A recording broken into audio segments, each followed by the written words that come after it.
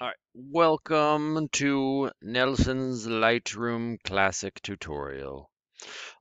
So this is going to be our big picture overview, whether you have done Lightroom stuff before in my class, or if you're new to it, this is going to be kind of just an overall tutorial that'll cover a lot of things.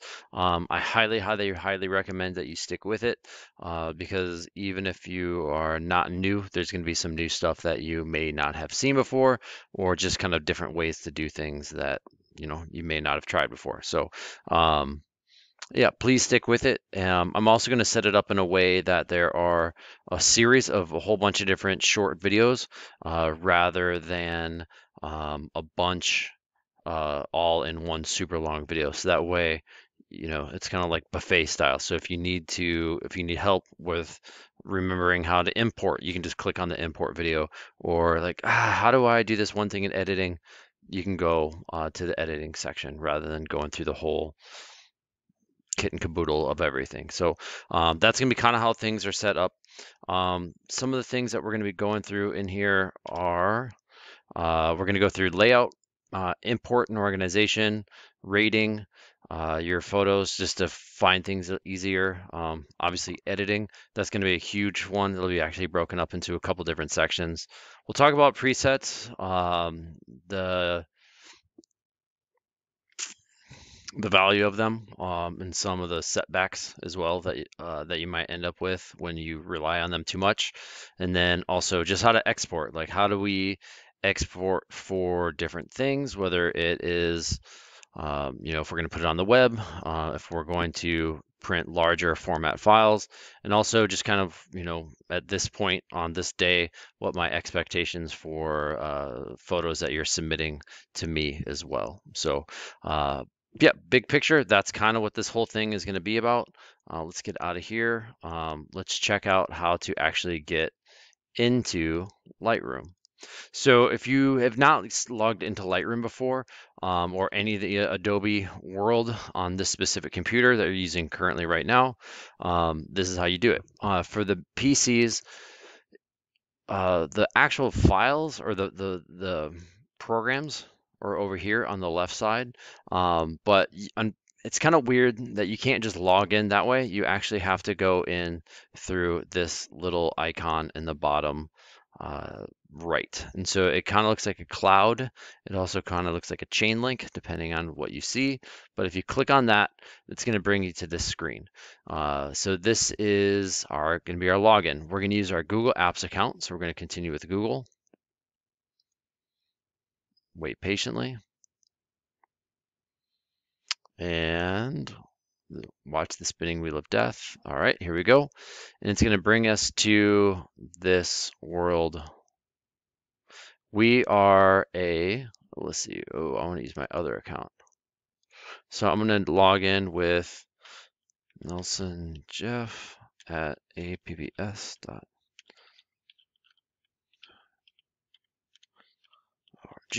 All right. As you all know well enough, it'll bring us here. Ooh, let's try that again.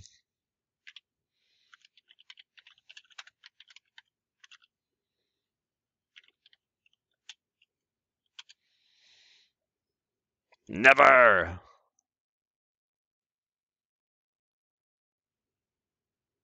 Yep, it is me. I always think that's a funny question. We're going to do enterprise, and we're all set. So eventually this will pop up, this screen here. This is showing us all the different programs that we have. And yeah, so right now on this computer, at least, I have Photoshop, Illustrator, Lightroom, and Lightroom Classic. But once you're logged in, you're good. You don't have to, more than likely, you shouldn't have to log in over and over and over and over again. So you should be good at that point. So we can actually close all this. And now we can actually log in. For some of you, you're going to see a couple different things. Some of you might have Lightroom and Lightroom Classic. We're going to use Lightroom Classic. It has more features. It's the Lightroom, just the straight up Lightroom is actually kind of a little bit of a watered down version. You can do a lot of the same things, but for our purposes, Lightroom Classic is actually going to be a better fit. So this is what it looks like as it's loading. As you'll see, usually isn't too bad. It takes a couple seconds,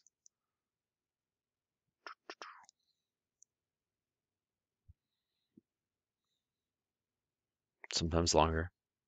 As you can see at the top here, we can kind of look at this before it totally loads.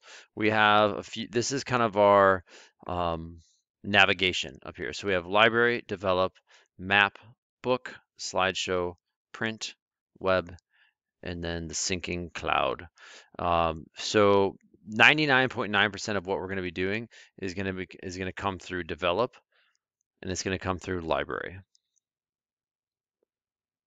So let's check some of these things out. So we're going to go to library, and as you can see, I actually already have a couple things in here, but I'm going to kind of give you a big picture overview of how and where some of these things are. So library, at the top we have our navigator, which is right here. Our navigator is kind of like a small preview of what we're looking at. You'll see it in develop, and you'll also see it in library as well. But it's just kind of like a miniature version. You can also, yeah. Below here we have our catalog, folders, collections, publishing services. We will use our catalog. Our catalog is going to be kind of our go-to big picture collection of where everything is.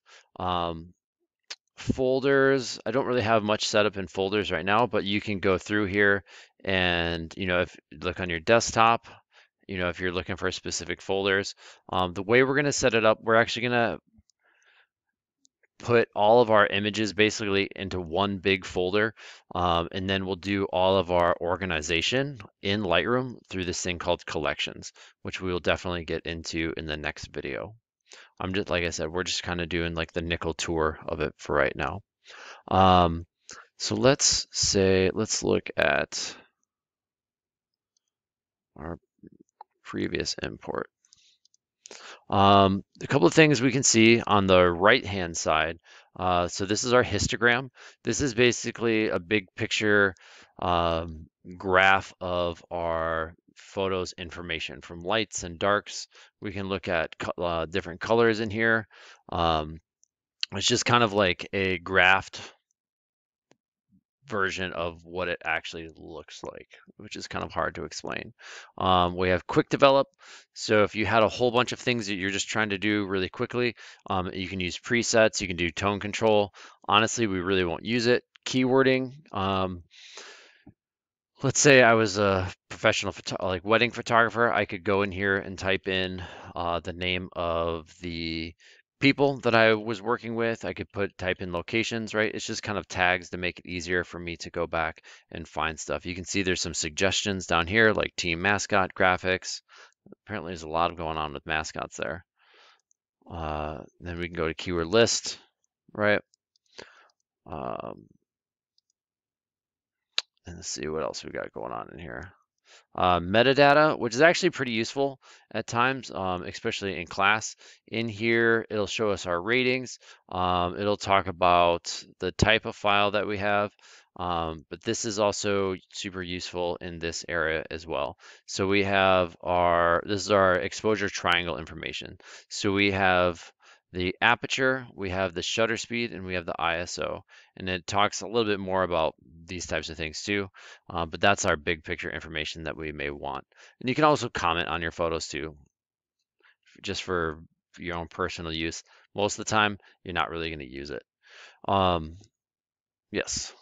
All right, so let's talk about develop really quick.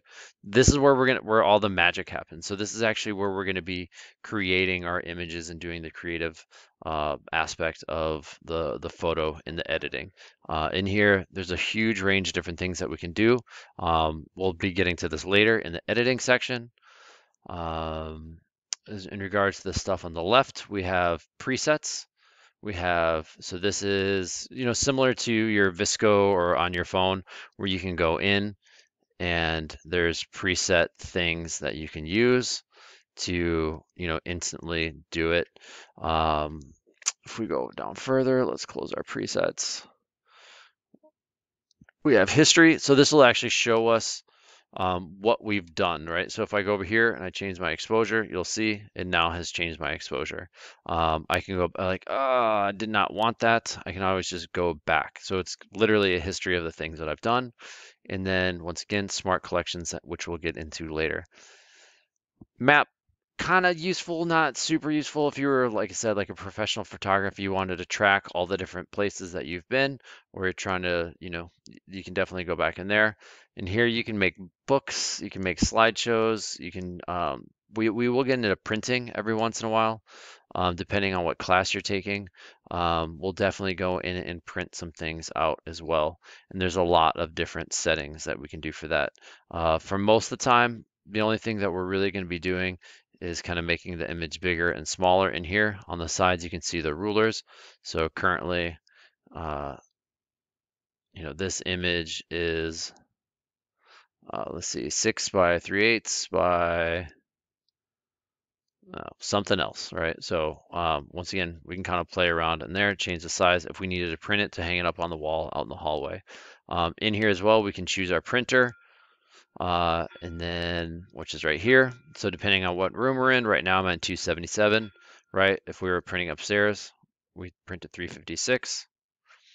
And then I hit print, and it doesn't look like anything's really happening, but we'll see actually it up there. We can get more into that in a different video. So big picture, that's the overview of this, and we'll get more specific as we go into the different parts of the tutorial.